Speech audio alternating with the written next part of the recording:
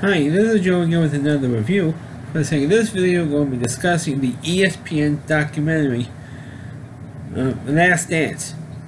It is, of course, a documentary on the Chicago Bulls dynasty back in the 90s. And, more specifically, it really details the last season of the Bulls. Well, focus on pretty much the whole dynasty of the Bulls in the 90s. But mainly focused on the last season. It was the 1997-98 NBA season. It was dubbed The Last Dance by the coach, Phil Jackson, because already during training camp for that season, before the season started, got the word that from Jerry Krause, who was the general manager of those great Bull teams in the 90s, already said that he was going to break the team up after this 97-98 season. So it doesn't matter what the Bulls did. Jerry Krause was going to break the team up, which of course eventually he did do.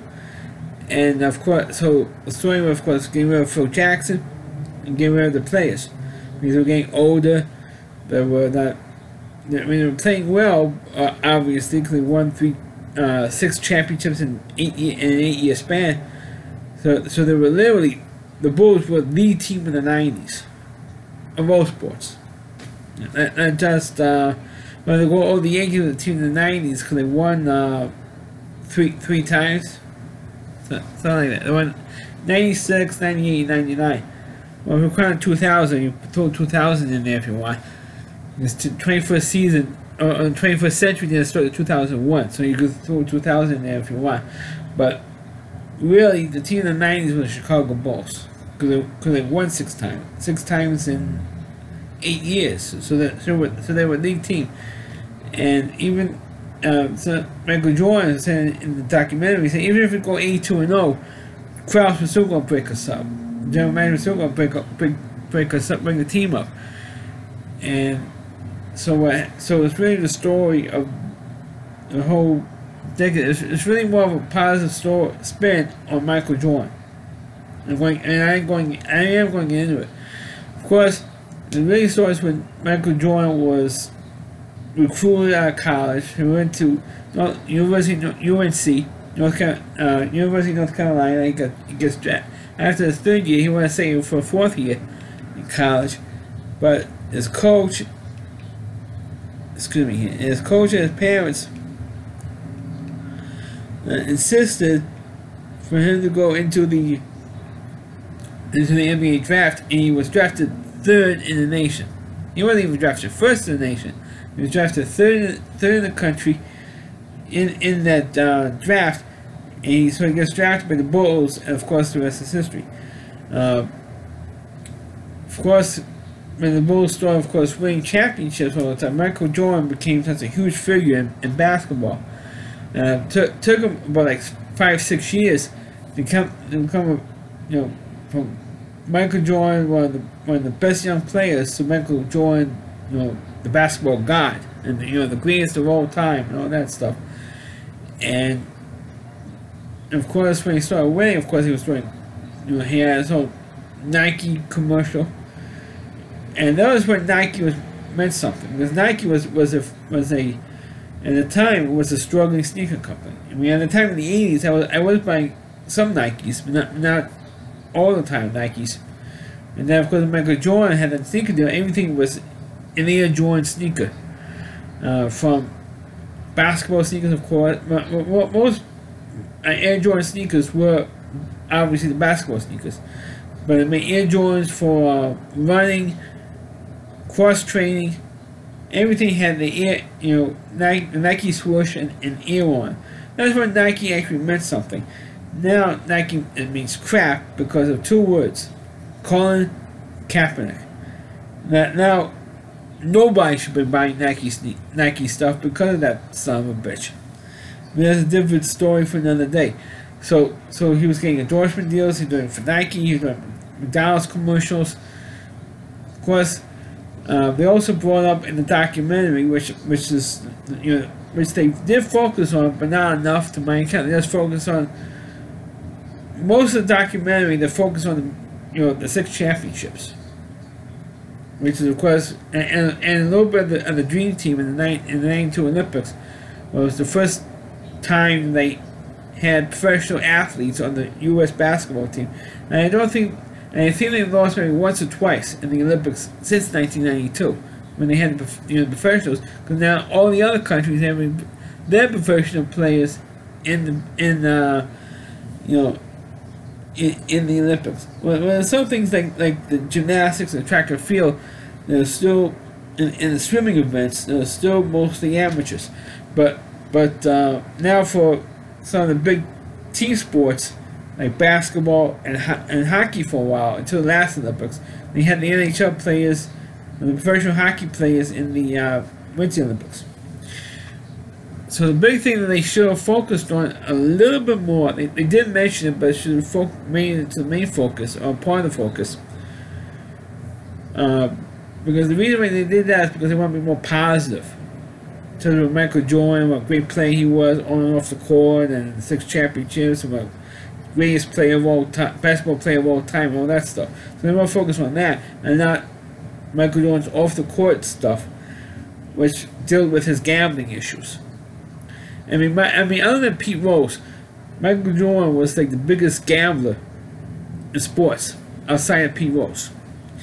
So what happened was he had counted thousands, probably even a few $1 million in debt because of his gambling. So what happened was,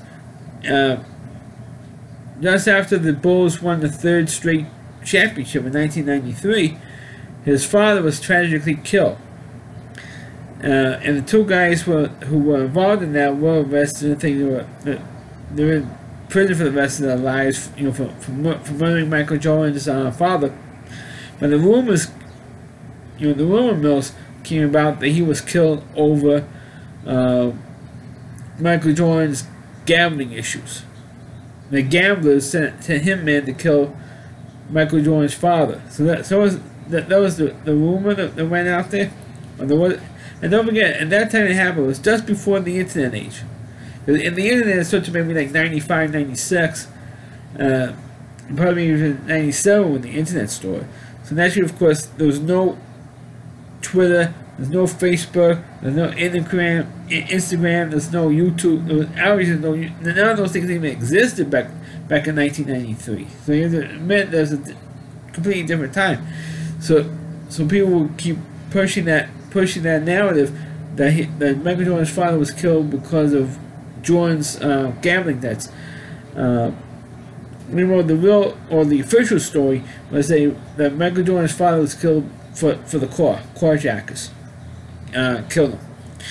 That was the official story, but because the story had gone out about the same time about Michael Jordan's gambling problems, so they associated Jordan's gambling problems with the death of his father.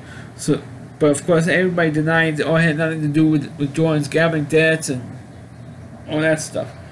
So that was kind of like glossed over. The other thing that was also kind of glossed over was after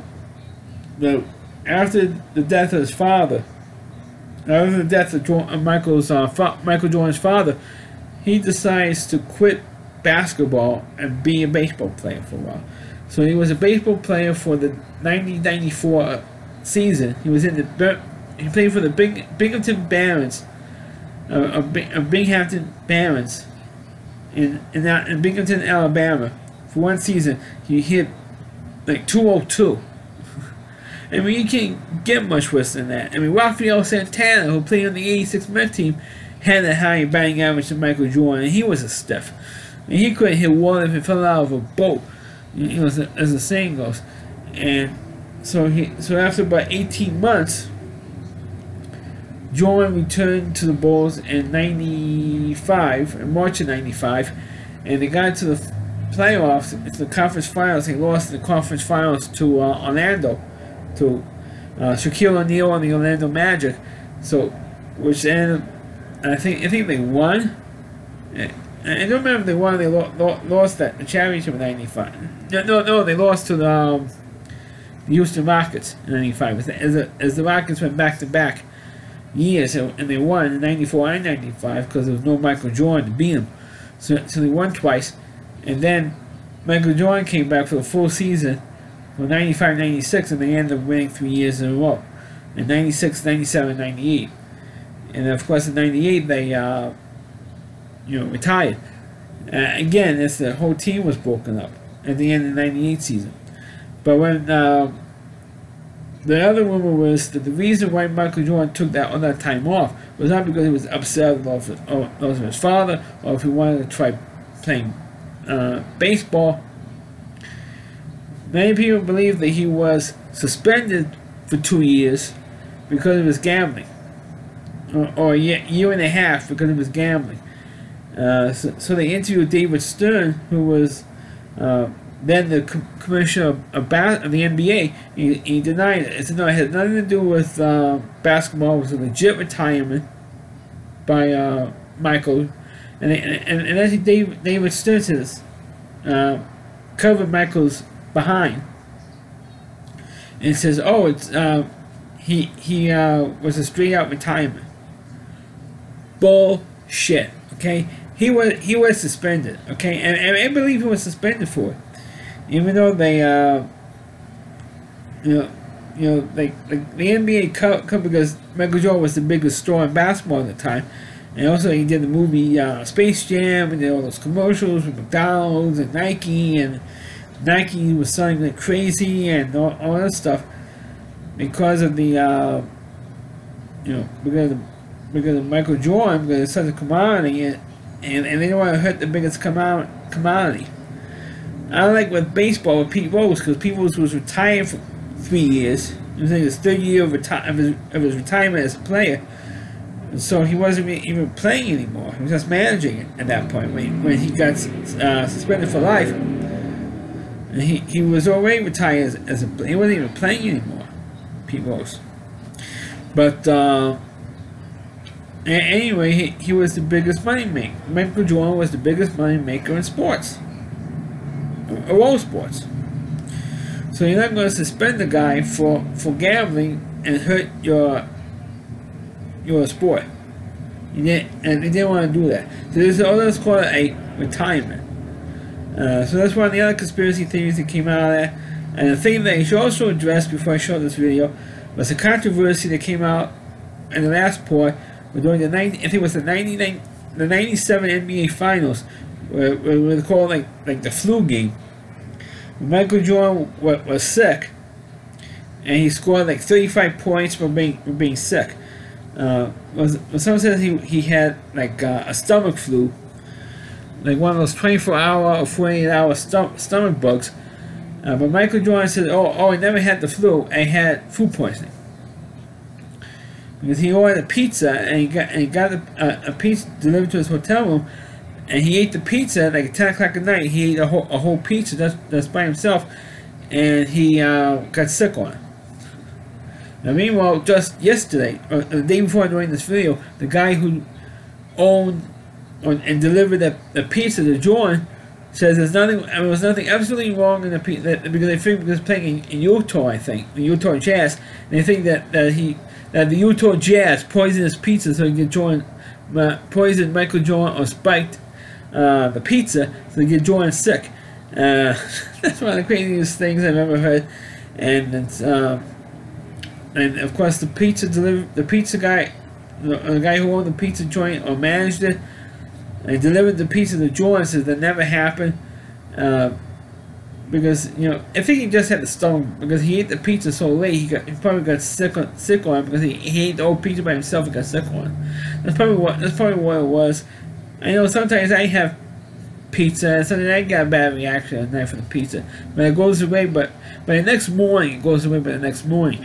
But with me, but with Jordan, it was a stomach. it was too late to eat pizza. And that's why he got sick on.